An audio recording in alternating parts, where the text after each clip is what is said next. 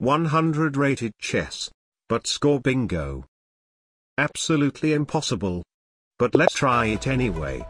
We get a 110 from Israel. Okay, after reading through the entire thing, I noticed that there is this one square that can only be done in the opening. Move horse e4 moves straight. Knight f3. I haven't memorized the entire table yet, so my biggest problem right now is that I may have to waste a lot of time looking down my phone to read text and simultaneously have to figure out which ones are suitable for doing next. Absolutely very inconvenient. Maybe one day when I win the lottery ticket I can buy a second monitor. h5. Knight c3. But I never buy lottery tickets, so that may take a while. g5. Aha. I only planned to move my knight back and forth, but a free pawn is absolutely worth considering. Rook h6. Very aggressive. Knight f3. 4 down, 4 more to go. Rook a6. Knight up, knight down, knight up, knight to the right. Ha! 1 square down. Now we find the next goal. Since I already got this square, the most obvious idea is to look at its related squares, but after seeing this, create rook queen ballistic missile. I seriously have no idea what he was talking about, so I guess I'll just do the vertical line instead. Bishop g7. e4. The hardest one has to be getting an en passant. Need to prioritize that first, before it becomes absolutely impossible. F takes e4. We'll let that pawn stay there. Queen takes h5. There are 2 sections related to his royal couple, so setting up some initiatives should eventually bring back results.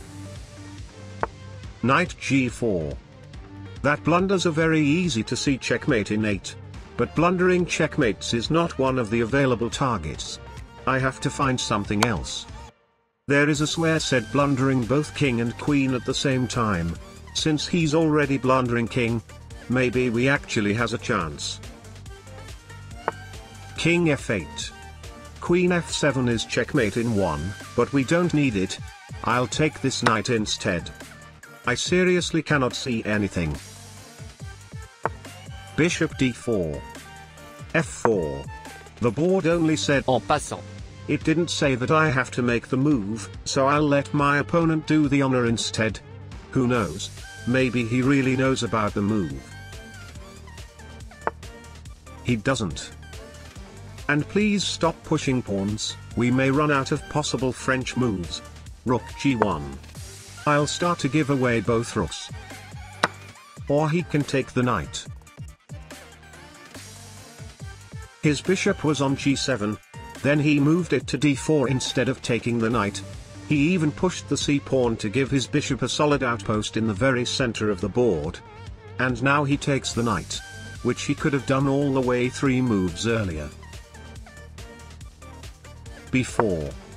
If he didn't take the other rook, maybe he'll take this one instead. There he is. B takes c5. Alright, now give me a en passant.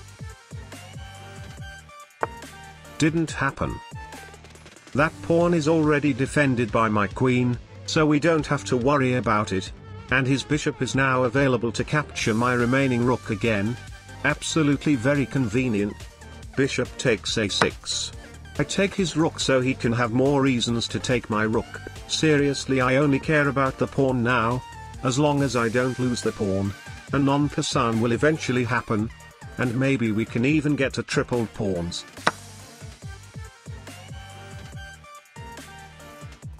You know what? I quit.